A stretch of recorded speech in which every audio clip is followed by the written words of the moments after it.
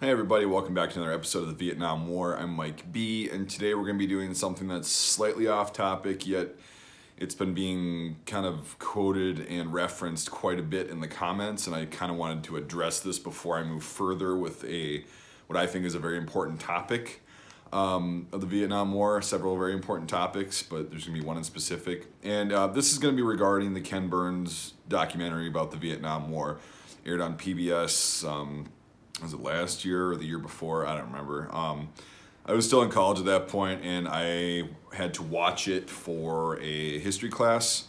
That was, I forgot what the class was even about. It was pretty much like applied history or whatever, how to become a historian and all that stuff. So, but anyway, we covered the Vietnam War, and then this was coming out at that time. So I saw it probably before a lot of you guys did. Apparently, from what people have told me, it's on Netflix now.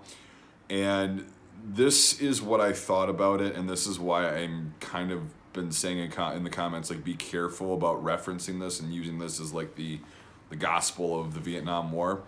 We'll start out with the good, what I thought was good about it. Now, granted, it's been a while since I've actually seen the entire thing. I watched it all the way through.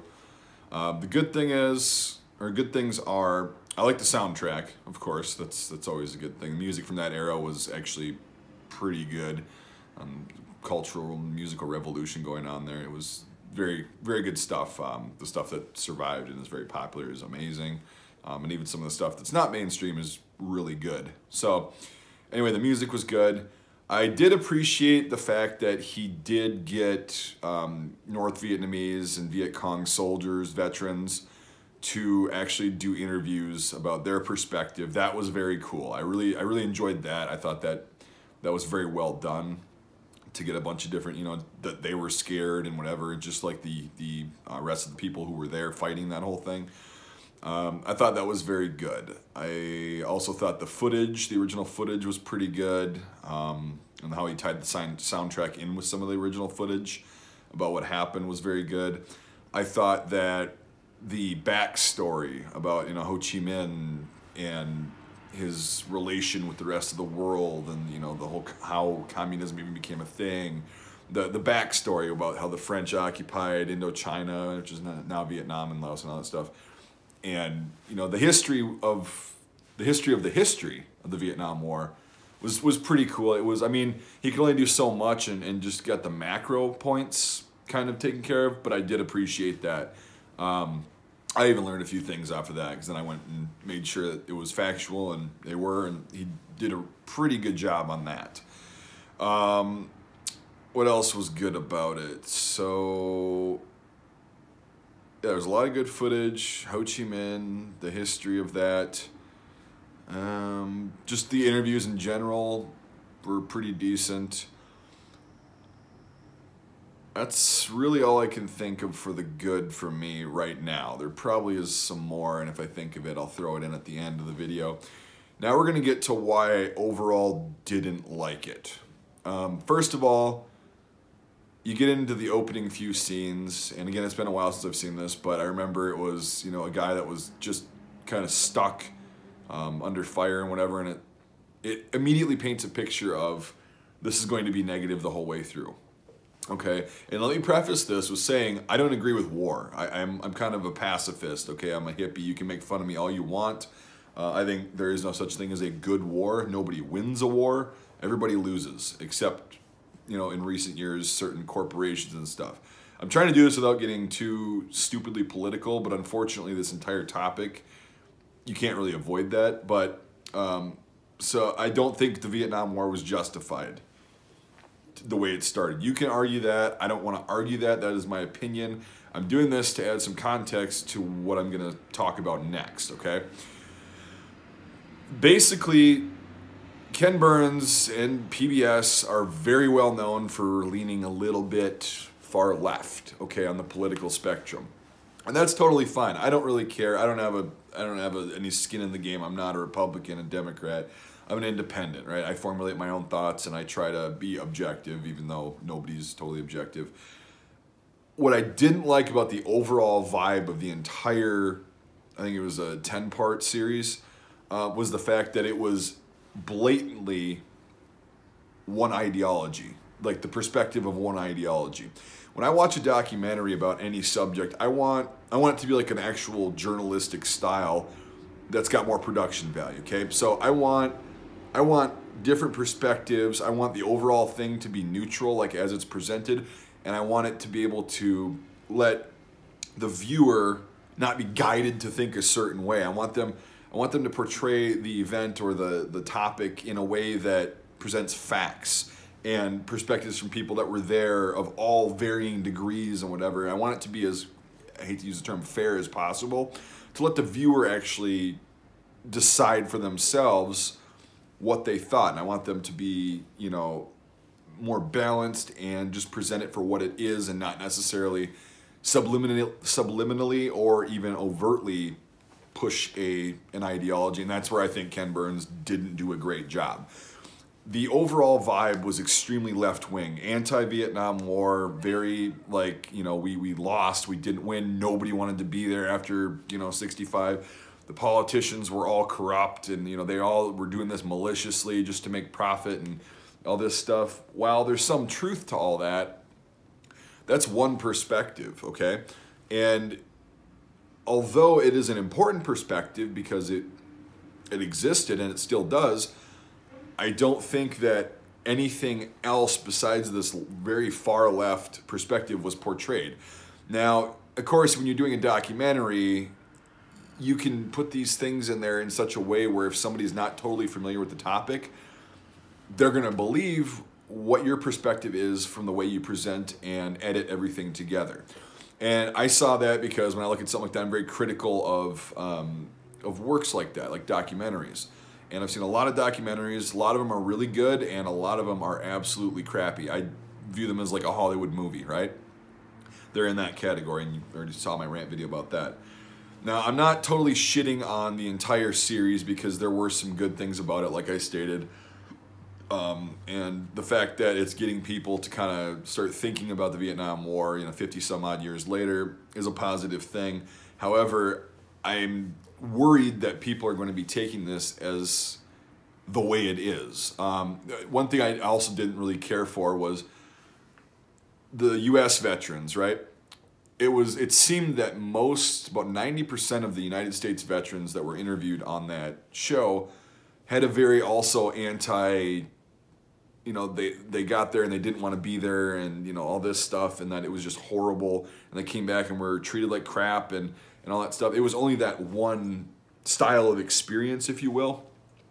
And I think they had one or two guys that actually said, yeah, you know, I thought what we were doing there was, you know, a good thing and whatever. And it's not that I agree with either viewpoint. It's just that I would have liked to see it more balanced and more, you know, kind of giving more than one perspective on the entire thing. And another thing that kind of subliminally, I cannot say that word to save my life, subliminally struck me was the fact that it seemed that Ho Chi Minh, right, was painted as this like really nice guy and this really spiritual and charismatic guy that was fighting the fight for his people. Well, when you get into that kind of territory, you're being strictly idealist, and I do not like that because that's how the Vietnam War started in the first place, okay? And that's the issue that I have with any kind of idealism, right? Whether it be far left, far right, this, that, the other thing, which is why I try not to fall into that category myself, even though, you know, I'm human, so I'm not perfect, of course. But when you paint somebody like that, who was responsible for many deaths, just as well as the U.S. politicians, you're blatantly taking a side, and that was not okay with me. Sure, you can research Ho Chi Minh, and people loved him and stuff, but that was one perspective. That wasn't the behind the scenes. Whereas he did paint the United States politicians as just a bunch of crooked, criminal, you know, malicious, doing this on purpose for their own benefit and all that stuff. And like I said, there is some truth to that. I don't, you know, most of the U.S. politicians at that point, I just think were really incompetent. They were so stupid. And, you know, it might be a conspiracy that might have done this for ulterior motives and stuff. I just look at it and I'm like, you guys were so dumb, and you so didn't want to fail because you were dumb and you fucked up and made mistakes, that you were willing to do anything to turn the tide of that decision so you wouldn't look like a jackass. That's more or less my opinion on the whole thing. That's from historical research and all that stuff. Now, the politicians in the Ken Burns series were painted as just straight up malicious thugs and criminals. And sure, you can have that viewpoint. I'm not here to debate that with you. I'm just stating this because I want to get into some more subjects that when people start referencing and quoting this Ken Burns documentary, it worries me that my point's not going to get through, a different perspective's not going to get through, and I'm trying to be as factual as possible, and I don't want that to blind and cloud everybody's judgment, and I need you to just understand that that's one perspective, okay? And I think the biggest issue I had with the entire documentary is if he was going to go that far left route, okay, he left out a major part of that entire conflict and pretty much left out an entire people. He mentioned them for, I think there was 10 minutes out of the entire thing, where he even mentioned the Laotian contribution and situation with the Hmong and Montagnard people in Laos throughout the entire thing, okay? That really irritated me. It really did, and he didn't, you know, he was going on the after effects of, you know, the US people and the South Vietnamese people, which, yeah, it sucks, but he also just didn't even bother to cover the Hmong suffering and what they went through after the war was over. And that really irritated me. That was kind of the nail in the coffin for me, saying, wow, this is like not that great. I just thought that definitely should have been at least covered for at least a half an episode. You know, if you're going to condense that all into 10 episodes, I get that. You need to edit it for time and everything, but for 10 minutes and then you just kind of gloss over it like, oh, this was going on. That irritated me really bad. And so, and yeah, he didn't really mention any other South Vietnamese allied nations, such as Republic of Korea. So it just glossed over it and made it, it was basically an anti-war propaganda series is what I got out of it, right? Now, that being said, there were some good things, like I mentioned, there were some factual things. The vets weren't lying because that is their perspective, right? I'm not calling them liars. I'm not saying that they're wrong.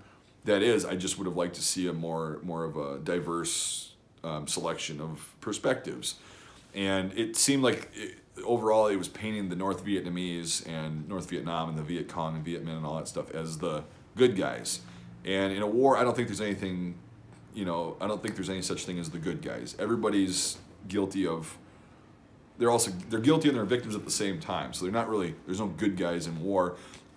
And it seemed that, you know, it was really painting that far left perspective of the North Vietnamese were the good guys and the victims. It's like, well, everybody involved in that was a victim, right? Except for the way higher ups who were incompetent, and I mean, they were a victim of their own stupidity eventually, but that's a whole other thing. So the reason I bring this up is because the Laotian contribution is something that I'm going to be actually getting into, because really nobody else seems to want to cover it, and I live in an area where there's a lot of Hmong presence. The community, they settled here. This is one of the places where they settled very heavily, and I know a lot of Hmong people very well. I served with a lot of Hmong people, and they're really good, they're really intelligent, they're smart, and they are also very aware of their family's histories. And they kind of don't appreciate the fact that they're often, or most of the time, just overlooked and glossed over. So we're going to be starting to talk about that, and I mean, I could go in further into detail, but I'm going to try to keep this under, you know, 30 minutes of kind of ranting. This is just some objective reasons of why I don't really care for that Ken Burns documentary, and I would say take that entire thing with a grain of salt, okay? Question everything that's in there, question the perspectives, question the bigger picture. What is Ken Burns trying to get across to you? Oh, Vietnam War bad, US evil, North Vietnamese good. That's what I got out of it, right? Your opinion may be different. That's why, you know, we discuss things like this. But hopefully I got the point across about why I'm not a big fan of it, and that's why when somebody's saying, oh, have you seen the Ken Burns documentary? Yeah, I have, and this is what I thought about it. So you can get as angry as you want and pissed off. This is my opinion. Just because you don't agree with me doesn't mean that, you know, we need to get into a huge fight. You need to get all pissy. If you do agree with me, cool. But I'm just letting you know my perspective for moving forward in this series. So, whew, all right. Thanks for watching. If you made it this far, congratulations. Yeah, I'm looking forward to covering the Laotian contribution to the Vietnam War. And then we'll get into the other allied countries, but the Laotian contribution was a bit more extreme than even the US contribution. So, in my opinion.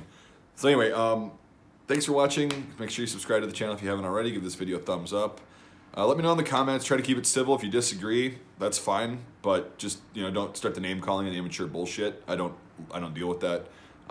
This is a very serious topic, so we're gonna try to keep it professional and mature. That's all I ask. But yeah, let's get some discussion going. This should be fun. And yeah, if you got any questions, let me know. I'll try to answer them. But all right, I guess we'll see you on the next video.